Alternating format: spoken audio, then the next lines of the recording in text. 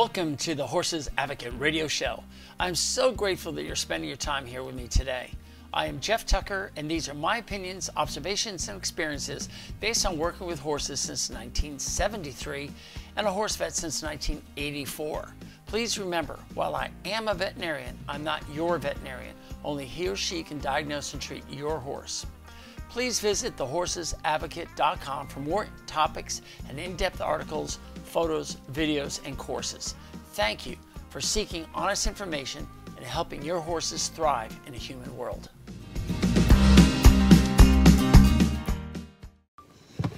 Hey everybody, it's Doc T. It's another episode of the Horses Advocate podcast, and thanks for joining us. One of the biggest questions I get in equine dentistry is, how often should I float my horse's teeth? And this is such a great question. It's such a common question, but it has a very different answer. It's not every X amount of months or every other year, or, it depends on how old the horse is. There's a bigger factor than all of this. It is the threshold of pain.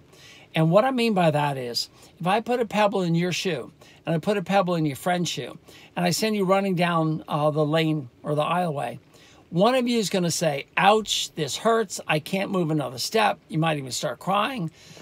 Well, the other person just says, what's your problem? It's just a pebble in the shoe, let's keep jogging. That's what we mean by a threshold of pain. Another way of saying is some guys are tough and some guys are wimps. And your horse lays somewhere between the extremes. And I have seen some horses with no problems. They have a mouth edit. Another horse would be not a problem, but in this horse is untrainable because it hurts so much. And the whole purpose of floating horses' teeth is to remove all sharp points that are causing pain in the horse's mouth. That's it. Now, when it goes from prevention to correction is somewhere between 6 and 12 months in most horses. Now, there are so many factors. For instance, age of the horse. Young horses have very soft enamel. They get sharper quicker, and the more they chew and the softer the teeth are, the sharper they're going to get, the quicker they're going to get. The frequency of floating has to be increased. When I was doing race horses, they're running as 2, 3, 4-year-olds, and they're shedding out caps all the time. The baby teeth. The baby teeth are those deciduous cheek teeth and incisor teeth that come out. And as they shed, they can sometimes get dislodged and create a lot of pain. And that pain, again, is a limiting factor in some of these horses' mouths. So in young horses between 2.5 and 4.5 years of age, they're shedding 24 caps. And that's a really critically important time. Plus, their cheek teeth are very soft.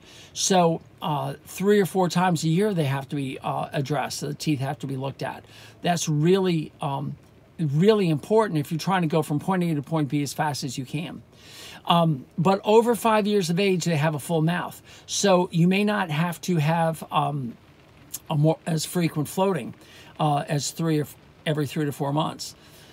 There it's usually 6 months. But I've had some dressage horses, and I'm picking on them because oftentimes they'll put in 2 bits in their mouth. And when they do, they're putting in space-occupying mass that creates more pressure on the tongue and the cheeks to push up against these sharp teeth. For instance, if my fingers represent the back teeth and my face represents the tongue, a lot of horses have sharp edges going right into the tongue. And you put in a space-occupying mass, which is what you call a bit, and then you put a noseband on top of it, and these cheeks just get, the tongue just gets pressed into these sharp edges. And the horse tries to take the tongue out, and they fight, and they hold back, and they resist. A good floating job will take the teeth and make it safe so the tongue can set right in between the teeth without any sharp edges going in. That makes all the difference in the world. And those are the back bottom cheek teeth. Now, the other interesting spot is the first bottom cheek tooth can get razor sharp because the tongue is constantly going over that tooth. And that word I want to use is called stropping. That's the word stop with an R, strop. And what happened was Granddad used to shave his face with a long razor, and then would take and he'd go back and forth on the leather strap, which is called a strop, and he'd be stropping the razor. That's how he got his razor really sharp to shave the next day. Well, the tongue is like the strop, and the tongue keeps going in and out, in and out, in and out. Every day, 25,000 chews a day, that's up to 50,000 outs and ins of the tongue that polishes that tooth and makes it razor sharp. And it's usually the first bottom cheek teeth and last bottom cheek teeth that get the sharpest. Now, add on top of that, another layer of complexity, if you will, is a lot of horses right in front of the first cheek teeth, that's right where the bit lays, has excessive fat tissue on the bars, on the gums of the mouth. I personally call them flabby cheeks. It was the name I gave it a decade ago. It has nothing to do with cheeks, I know, but it's fat. And if you look up flabby cheeks in Google, you'll find an article I wrote with a picture where there's this pool of fat laying on the bar of the mouth, sitting in front of that first cheek tooth. About half the horses that I see have flabby cheeks, the rest don't. Of those, half of them could care less. So it's down to 25%, or 1 in 4 horses that have this excess tissue that really are concerned about it being pinched, because the front of their first cheek tooth is pointing like the bow of the tugboat. And what we try and do is we move it into a bow of bow of the Titanic. Sorry about that.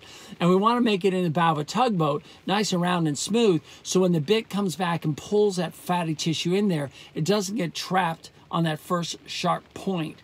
So we round it up. A lot of people call this a bit seat, but at an AAP convention that I was at, when everyone started to discuss what a bit seat was, I was shocked to understand that nobody understood what a bit seat was and what it was there for. So I told them all about flabby cheeks, and it's a lot of fun. A lot of people never heard of that. But there's 2 other things that help this bit problem. Number one, of course, number 3. Number one is to round that first cheek tooth off. You don't have to be aggressive, just round off the sharp edges. Number 2, put in the smallest diameter bit. Fat bits push more tissue back. So thin bits do less damage. That goes against our old saying that thin bits are more severe. I found that thin bits are less severe in these horses because they're less mass and they're not going to push that fat back there. And then the last thing is work on your hands. Sorry, that's the sad truth. But you have to learn how to ride with your seat and not be jerking on the mouth all like this, because some of these horses will flip over. Some of these horses end up on the kill truck because nobody's listening to them. They have this excess tissue on the first bottom cheek tooth. And what's really cool is, now I'm going to tell you something that can be dangerous, okay? But if you stand right in front of your horse and you take your thumbs and stick them right in here, well, I can't do it like that, and feel the bottom. Just do one cheek at a time. And what I do is I send, I'm going to grab a pen here. I send something in here, not a pen, but something like, for me, it's a float blade, but something hard. I guess I can't. That way you can feel without getting your finger pinched. But you should feel that first bottom cheek tooth, put your thumbs down on the bar of the mouth, and then push back. And you'll push a whole wave of fat that goes over the first cheek tooth. And some of these horses won't even let you do that. But as soon as you feel it, you'll be absolutely flat out amazed how important this is. When you buy a horse or you're training a horse, you have to know how sensitive the horse is at the first bottom cheek teeth, because that is critical in learning how to put a bit in the horse's mouth. And there's this whole scene where everyone doesn't want to put a bit in the horse's mouth, but the bit isn't the problem. It's the use of the bit that's the problem. And this excess fatty tissue in some horses is a problem. And some of these horses go much better without a bit. There's no doubt. But if you have to use a bit in your sport, find out if you have flabby cheeks and make sure that the first cheek tooth is rounded up really well. And then put it in a thin diameter bit, and then learn how to stay out of the horse's mouth so you're riding with your seat. So that's really it. One of the takeaway messages I want you to remember is somewhere between 6 months and 12 months, it moves from prevention to correction. And if you're constantly going in there and correcting, so when you float the horse's teeth, the horse goes better, you've corrected something. But if you're floating the teeth when they're in prevention mode, you shouldn't really feel any difference before and after the float. You're trying to keep the horse in that preventive mode. That's the biggest problem for tooth floaters, because they go out there and they file the teeth down and everybody's happy. And then the second time they go out, the trainer or the rider says, I didn't notice any improvement. Well, that's because you didn't have a problem yet. And that's exactly where we want to keep the horse, in the prevention mode. That's the best use of your money. And I'll tell you why. Because at some point, it's insidious, the changes, but once it hits that tipping point, the horse now will start to give you some bit problems. But up until that point, it's altering the movement of its jaw and movement of its tongue, because it's going to avoid the sharp edges. And it's so minute that you don't know it until the horse is 25 to 30 years old. And that's when you start to see the major problems with either teeth falling out or a lot of other issues. Because the tongue isn't moving, the mouth isn't being cleaned, it's not being maintained. And the tongue is critical. The movement of the tongue everywhere in the mouth is critical for the health of the oral cavity. So that's about it. I covered a huge base, but it's really up to your horse to determine how often you have to float the horse's teeth. But a good rule of thumb is around 6 months for most horses, between 5 years and 25 years of age. After 25, it can be reduced because they just don't get as sharp. Under 5, it may be more frequently than every 6 months. So that's it. Doc T here, and come on back for another podcast in the future. Thanks for joining me. Bye.